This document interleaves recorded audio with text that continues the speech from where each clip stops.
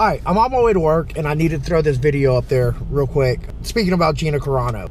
If you haven't heard by now, Gina Carano has been fired from Lucasfilms and Disney for some of the things that she has been posting and tweeting. There has been a huge movement over the last few months for her to be fired from this cancel culture bullshit, these fake woke people that don't like what she had to say on multiple things. And look, some of the stuff she says, I don't like. I think Gina Carano did wonders for UFC. At the time when the women's division was opened, I think that she is a huge part of what made it what it is today. I loved her in Deadpool. Don't get me wrong, I liked her in Mandalorian.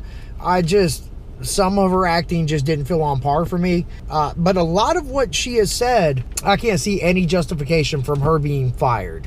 Besides the fact that Lucasfilms and Disney has bowed down to this fake woke bullshit. So I'm gonna talk about Lucasfilms and Disney for just a second in this rant. If you look at what Disney has been doing on their side with Marvel, and you see the same shit. New Warriors is the perfect example for this bullshit culture that everybody's starting to try to sell to, market to. Appease is probably the best fucking word I can throw out there. New Warriors didn't even come out. It was canceled before it even came out.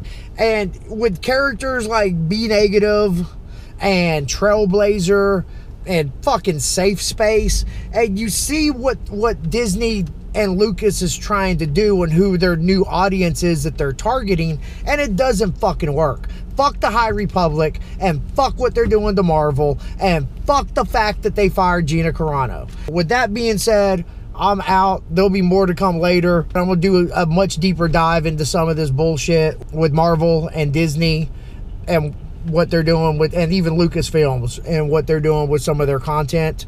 So until then, I'll talk to y'all later. I am fucking out.